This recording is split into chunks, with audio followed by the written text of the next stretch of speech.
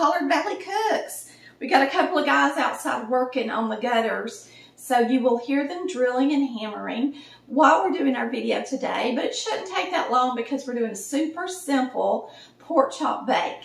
We're going to be using some hashed brown potatoes out of a bag of fresh onion, some celery salt, cream of mushroom soup, sour cream, milk, and pork chops, and of course salt and pepper, and a little bit of cheese. I actually forgot to get out my cheese. So I'm going to bring y'all around here so that you can see what I'm doing close up, and we'll get started on this pork chop bake.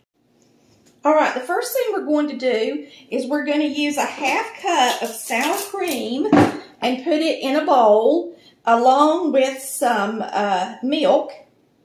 It's about 2/3 cup of milk.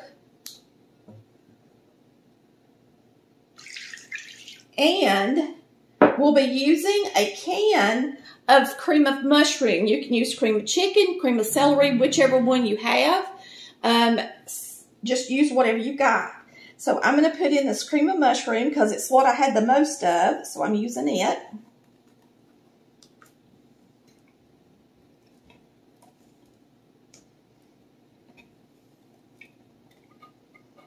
Hope you're having a wonderful and blessed day. I sure am. And I'm getting this in the oven just in time for lunch today. So I'm going to take a whisk and I'm going to whisk this together. And I think I'm going to add my salt and pepper to it as well. So let's do that right quick before I mix it up. Remember that soup does have a little salt in it, so we're going to use about a ½ teaspoon of salt and about a ½ teaspoon of pepper because I want a lot of pepper on my potatoes. I'm a pepper girl, okay?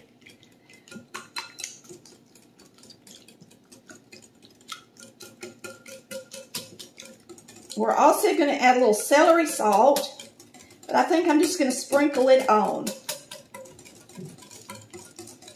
So there's your mixture. This is super simple and super easy and super good. So we can set this to the side for a sec. And now we're going to concentrate on putting in our potatoes. And I'm going to alternate the potatoes with some onion.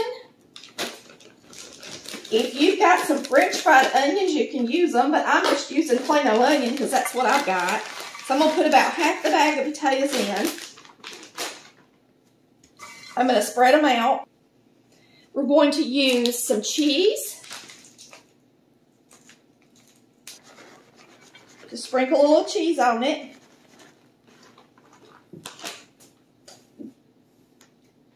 And then put half of your liquid on top of this and spread it out good. Just like that. A layer of onion. Just slice them really thin and lay them on top. Now you can use some dehydrated onion if you have them, if you just want to throw them in here.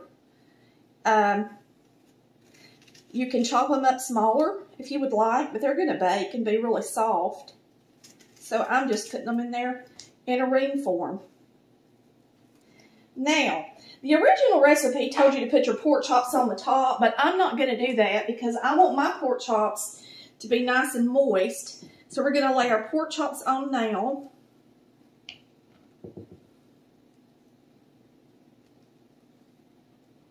And you know what? My pork chops are so big with the bone, I'm going to have to debone them in order to get it to really work good. Now, if you've got room and you don't have as many pork chops, you won't have to debone them. You can save these bones and boil them and make some good broth out of it for a soup or some rice. All right, I put the rest of my pork in here. Cut up, just snapped a couple of carrots and put in there, a couple of peppers. I'm putting in some celery. There's no need to worry about peeling it or anything. It's really just in there for flavor. You're going to strain the broth. So we're going to use this and make a little bit of pork broth, okay? So you're going to get this to the sink, put water up above the meat. You're going to simmer it on your stovetop at a low simmer for about an hour, and you're going to have you a nice broth for soup or to simmer your rice in for the following week coming up. Pork chops are cheap to purchase right now. They're about the cheapest thing, one of the cheapest things to feed a family. And so just cover it with your chop just like that. Any seasoning, okay? I'm actually going to use some that I've got that's called roast vegetables and fries.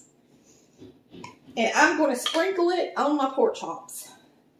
Lots of times these seasonings aren't real salty. I can taste it and make sure. Ooh.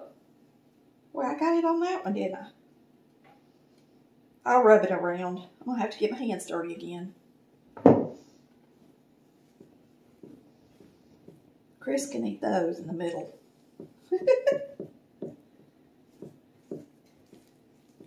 So rub you on some good seasoning. Go in the middle. It can be anything, lemon pepper, whatever you like. Now I'm going to slice the rest of the onion over the chop because I want the flavor in the chop.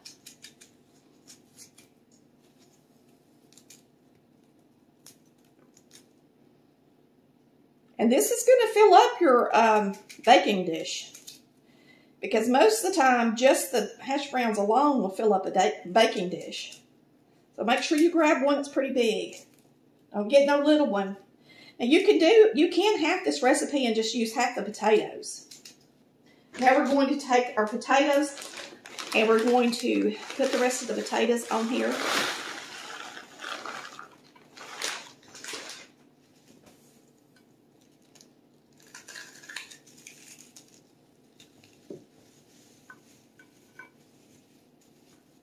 We're going to go ahead and put our sauce on here.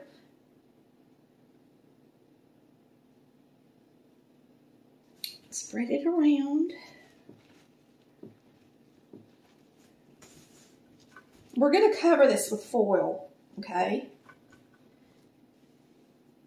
And put the rest of our cheese on the top at the end, okay?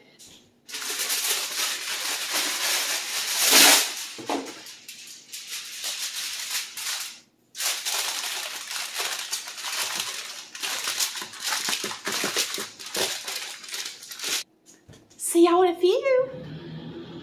We'll make a vegetable right quick. Okay, I know I'm going to get the question, can I put this in a crock pot? Of course you can. But if you place it in the crock pot, because it's going to be in there most of the day, make sure you add about a cup of water to the bottom of your crock pot and try to use a crock pot liner as well so it don't get too stuck in there, okay? So use a crock pot liner. If you don't have a liner, spray it really good with Pam. Make sure you put a little bit of water or milk in the bottom of it, at least a cup, okay? So it don't dry out.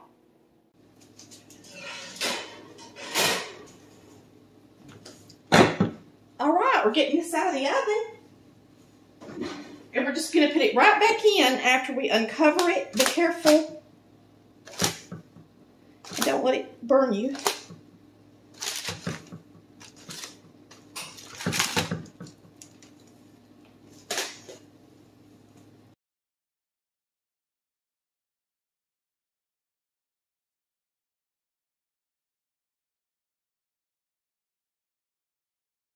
My oven is talking to me. This is done.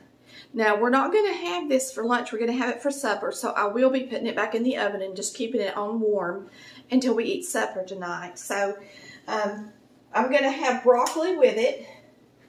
So tonight, I've got it already prepared in my pot. It's going to be really easy. All I got to do is turn that on 10 minutes before we eat. Let it come to a steam. Steam it for 5 minutes and serve.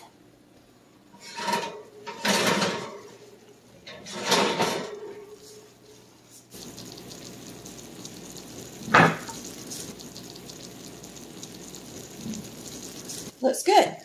Now, since I'm going to put it back in there and keep it on warm until we eat, I will cover it, okay? But I'm going to go ahead and take out a piece and let you guys see how pretty it looks. We do have somebody working on the house, I told y'all earlier, so he's making noise. And he happens to be just right here next to us, working. So let's take a look at it.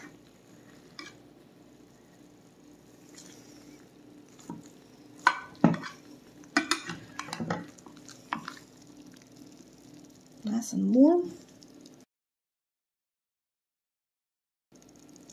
So I'm going to scoot this over so you guys can see the chop in there.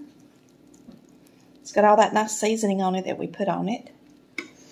And I am going to dig in and give it a try, and I can guarantee you it's going to be good because it's cheesy and delicious. So it'd be good on the plate with some broccoli tonight. There's the chop, nice and done. And this is going to take a while to cook. So it wound up taking really almost 2 hours, okay? So you're going to bake it for about 50 minutes covered, and then you're going to uncover it and bake it 40 more minutes, okay? The pork is good and it's tender. I know that if you lay that pork on the top, it will not be tender. So I chose to put it on the inside. It takes twice as long to cook it, but at least everything's good and done. It's delicious with the onion in there and the cheese, the sour cream, the potatoes. It's a good way to throw it together, throw it in the oven, and go do another chore at the same time. That's good.